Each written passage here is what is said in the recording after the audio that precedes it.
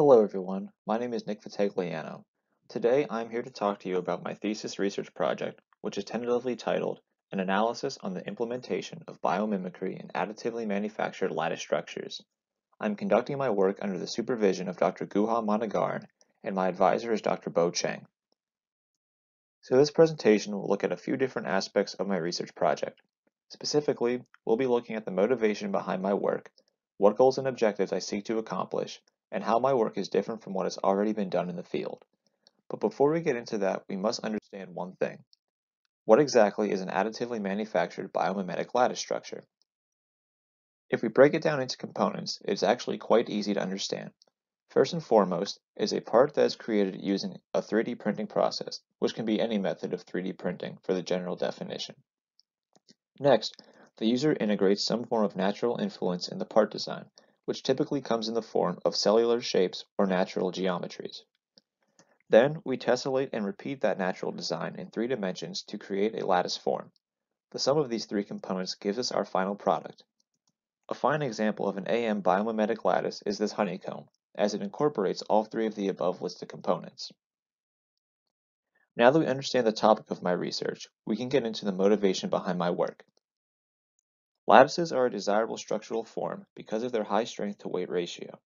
Such a property is very useful in the transportation and aerospace industries, as vehicles can achieve better fuel efficiency without having to sacrifice structural integrity. Lattices are also being utilized in the medical field for customer-specific implants. Again, the porous nature of lattices allows these parts to be lighter and interface with patients' bodies better than solid, heavier implants do. Clearly, improvements in lattice technology can benefit many different industries. Next, we can move on to what exactly my research hopes to achieve. The overarching goal of my research is to see how utilizing biomimicry and natural influence in lattice design can impact mechanical properties. Some properties of interest include ultimate tensile strength, fracture strength, and elasticity, to name a few. From biology, we know that nature has produced materials with incredible mechanical properties, such as spider silk and plant cells. By using similar designs from those natural materials in man-made materials, it may be possible to increase the overall mechanical performance of engineered parts. This potentiality is what my research aims to investigate. On a smaller, more specific scale, my research objective is to design and print 2 different additively manufactured biomimetic lattices and subject them to various kinds of mechanical testing procedures. Afterwards, the performance of these designs will be compared to the performance of past basic lattice structures. This objective will be accomplished via a general flow of specific tasks. First, sufficient background research must be conducted on a variety of topics, which includes lattices, 3D printing, biomimicry, biomaterials, and the like. Once that is complete, CAD models and initial designs can begin to be drafted for the 2 different parts. After the designs are finalized, they will be sent to a digital light processing 3D printer, and the 2 structures will be manufactured.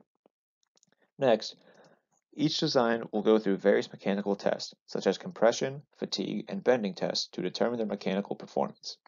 Finally, the results will be collected and compared against past non-biomimetic lattice designs to determine if performance improvements do exist.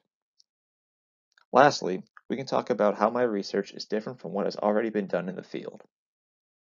While reading the literature and constructing my lit review, I noticed that there were some holes in the past work. First, most work done on lattices has not utilized digital light processing 3D printing. Instead, SLA or metal additively manufactured methods were utilized. Second, very little work has been done on the implementation of biomimicry in lattice design. Most lattices that have been tested are based off of basic geometric shapes like diamonds or simple truss designs. Lastly, little work has been done with biocompatible materials in 3D printing.